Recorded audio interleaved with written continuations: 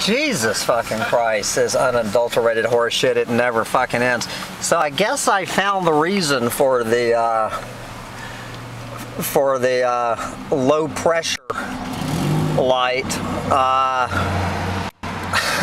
As I had a goddamn flat tire on Sunday afternoon before Labor Day. Unbelievably, these grease monkeys at Monroe are open today and tomorrow. So off with the old. I mean, now I've got my spare, and the fucking light is still on with the goddamn spare. It just can't fucking win. Jesus fucking Christ, get me out of this goddamn madness. It is 4:18. I left the fucking house over 4 hours ago for about a 90-minute trip to fucking Ithaca, New York. And so now I'm riding on a spare with the fucking warning light on.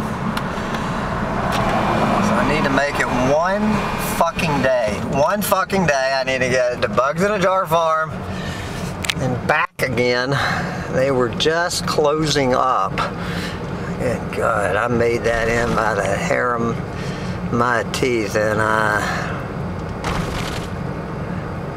they said they will get me fixed up tomorrow on Labor Day. I will be fixed up. Look at this gas, $4.15. This is the cheapest gas.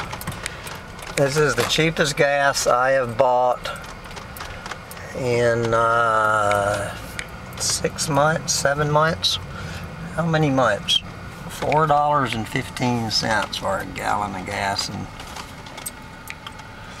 Ithaca, New York, baby.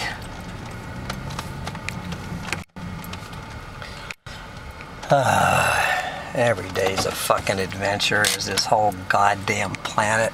You know, this is just such a, you know, it's just such a metaphor. Fucking warning lights and all that shit. This is full service gas.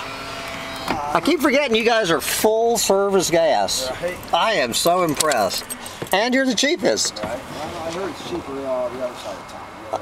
Oh really? But I ain't driving the other. I'm already driving on a bad spare. Just fill it up with 87, please. Cash today? Yeah, I mean I can. Cash or card, however you want. I just assume put it on the card. Put it on the card? Yeah. All right, I just got to switch the card first.